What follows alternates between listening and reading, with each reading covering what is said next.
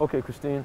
Murphy Ranks is your husband, and 22 of the 24 demands says hold law enforcement accountable for impeding EMS response and the mishandling and delay of Dameon Murphy Ranks Chambers case within the zone. What does accountability sound like, really? Because I know a lot of folks, you know, accountability looks or sounds different to them. Yeah. What is holding law enforcement accountable for impeding? For how EMS. they went about at the night when it happened. I can't really go into too much detail into it because it's an open case right now. They're investigating it. It was mishandled. Mishandled. They did not do anything to collect any kind of evidence. The neighbors did. They didn't block anything off. It was a guy that was at the barber shop that came by, that heard and came over. I was trying to get my husband into his truck to take him to the emergency room. No one was there to help him, but EMT finally showed up. Cops showed up. Things got mishandled.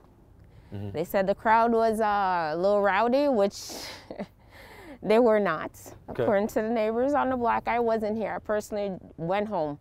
2 hours later, I was called and said, your husband got shot. I mean, I was here earlier. Everything was peaceful. Everyone was enjoying themselves until I got that phone call. Now, you said earlier in this, you said the neighbors retrieved some of the evidence, or like they came to collected, yes. They collected. So we also have security on the block that also collected some stuff. They called the cops and asked, you know, would you guys like this stuff? We collected it because you guys forgot to collect the stuff. They came, nothing was roped off, nothing was collected. They didn't ask any questions, nothing. The only thing they went back and said was the crowd was hostile, so they had to get off the block, which was not true. But anyways, it's neither here nor there. They collected, they called, asked them, would you guys like to meet us somewhere to collect these things? Because I know you're going to need it for evidence to do your investigation. Did they say yes? The response was, don't know. The response was, according to the guy that called the cop and spoke with them, he said they told them, we don't care, throw it away. Wow. And they kept it for 2 weeks. It's starting to rot and it smells, so they had to throw the stuff they collected away. There was nowhere to store it. Okay.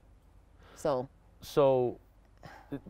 the thing that I think of right away is a community coming and collecting evidence. Like I'm assuming you and Murphy knew everybody around here, right? Oh yes, we do. Yeah.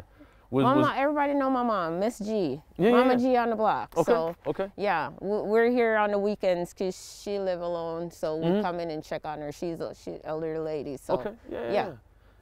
And what is it? How does that make you feel knowing that the community came to like collect evidence and is putting this in the demands? Like, does that make you feel a certain way, or that I can trust them more than I can most cops? Yeah, no, I mean. Which I mean.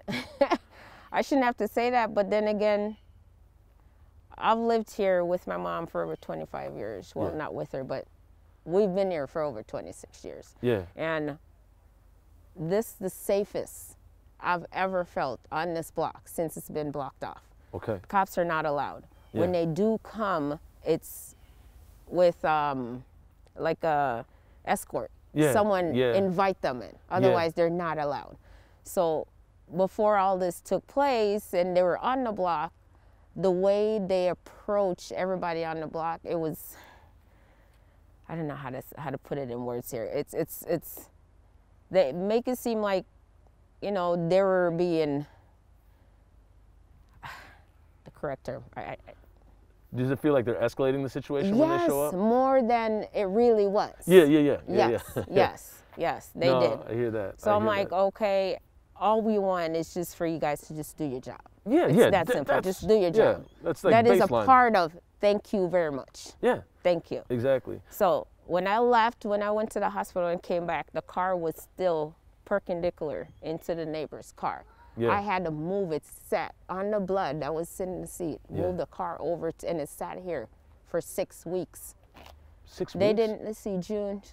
They came and got it August 17th, between 17th and 19th. So that's recently. They came and got the car. Yes. Wow. He got killed June 19th. And they didn't take the car for 2 months. Yeah. Almost. It's sat here for that long. Yep. Okay. And so this street, in your wishes, should not be opened up until that investigation is complete. Yeah. And law enforcement is held accountable for impeding Yep. EMS response Yep. and the mishandling and delay of Murphy Ranks' death. Well, thank you for educating us on it. And I know that for you, you know, in working in these situations often, it takes a lot of spirit. It takes a lot of spirit. And I just appreciate you taking the time, energy, and spirit no to talk problem. to us. So have a great rest of your day, and thank you so much. Yeah, you too. Thank you. No problem.